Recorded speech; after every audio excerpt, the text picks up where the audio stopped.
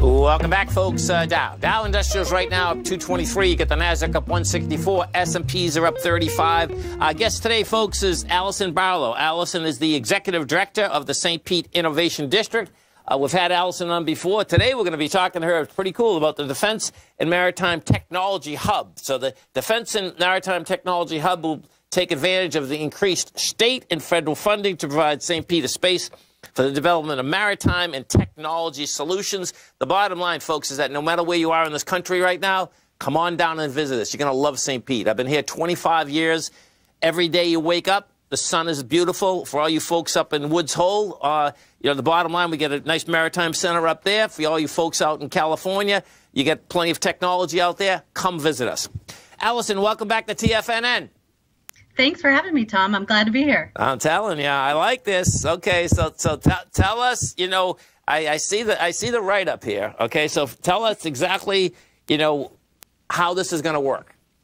Sure. So we're fortunate here in St. Pete to have booming tech entrepreneur and small business entities, as well as maritime. Yes. And so we had this fantastic building. It's a city-owned building, actually, that is sitting right on the port. It has the ability to do port operations, meaning you could test an underwater drone or something off right out of the back of the building. Right. It also has lab space and secure communications. So we looked at it and said, what do we really need here in our community? And we need a way to bring those companies together, because when they're under one roof and having an opportunity to collaborate, there is a lot of amazing work that can be done. And we're already seeing some joint works, joint proposals that are coming out of the planning even. Yes, because, it's so specialized. There's a different conversation that takes place, whether we're talking engineers, whether we're talking folks that are in the Defense Department, whether we're talking about folks in the Maritime Department. So let me ask you, as I'm looking at this, we're talking about that organizations selected will be expected to engage as members of the innovation system, the St. Pete community, such as internships, peer mentoring. So is this a place that you can just go down and lease, or is this something that someone is going to be looking at and say, okay, this is going to be a good fit for this building? How does this work? Exactly. We're curating the companies. So we want companies that have, first of all, a strong track record, yes, even if they're new. But we also want companies that are really intentional about their engagement in our community and with each other. So I always tell a company, if you're looking for a spot to come, lease some space, close your door and be in your office all day, you're not for us. We're not the right spot for you. Right. And so with the building having been developed by the city and by our county, we have an obligation to our community to make sure there's a tie and a benefit to them. So that's where the internships, tech exchange events, or what we're calling Tech Tuesdays, and also some peer mentoring for younger companies who want to get into this space, because you can learn how to be an entrepreneur and run a business, but the unique aspects of working with the federal government, you need someone who's done it before to show you the ropes. Yeah, we want to know how to get those green checks. Yes. So let me ask you about the aspect of, when we take the maritime community, we take the technology solution, right? The aspect, now, do you go to different cities looking for people? And you don't have to go. I'm just saying, trying to reach out to different cities. How are you trying to bring people together? So we're really fortunate because we do have such a strong beginning hub here that it's actually been through partnerships and word of mouth that we've had a lot of companies call us. Nice. So I actually think we're going to need to build a second building. We've had that much response, and it's really amazing because if these companies come to us through referrals, that means they're already establishing a connection to other companies in our community. So it just reinforces the pattern of behavior we want to see happening.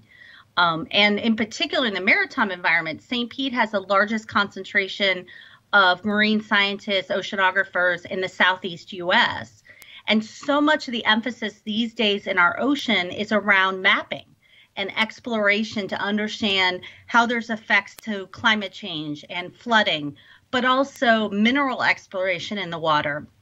And what happens when there's an oil rig that, has a disaster like we saw with Deepwater Horizon. Yes. So all of our local folks are particularly strong in mapping. And I think that's going to create a really great tie for future companies that come to us. Yeah, it's pretty cool. People are definitely getting more cognizant, well, particularly in Florida, folks. We're cognizant about this water because we're here for water. I mean, and the bottom line is that, you know, that's survival in a huge way. So let me ask you about the aspect of, you're saying that there's increased state and federal funding in order to basically do this. So what type of funding do you have in order to basically keep bringing this forward? So right now we've had great support from the city and the county, and really what they're giving us is in-kind support with some reduced rent on the building that allows us to bring companies in and get them established. But what we're seeing with the companies and the organizations is, because the state in particular is spending a lot of time and energy around clean water and the health of our ecosystem here in Florida.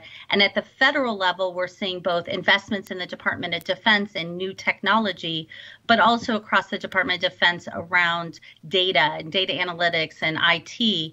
The companies are looking at opportunities for really exponential growth. And that's what fuels us. So keeping that connectivity. We are looking at additional kind of workforce job growth grants to fuel like our internship program and things like that.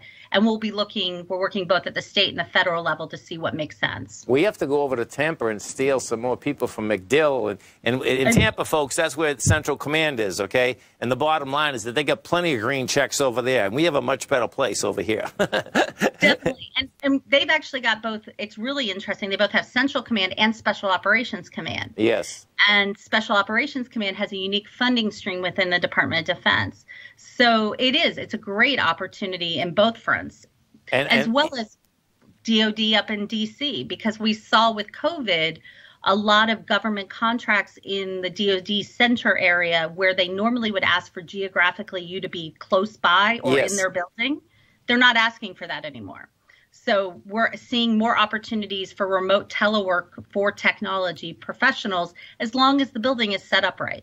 No, I can see that. I was down, I was just getting dinner. Now, this is over a year ago, but the bottom line, I'm getting dinner, and there's 4 or 5 men and women, and they're all there. And the bottom line is that they're from D.C., but they're all contractors, right? They're ex-generals and all this, right? But the bottom line is that 3 of them had apartments in St. Pete to come down for the weekend and go back to D.C. And I said right to them, I says, hey, man, you got to bring some more bread down here, you know? And I mean, we know, and folks, I'm not kidding. If you come down here, you know, we all can do remote.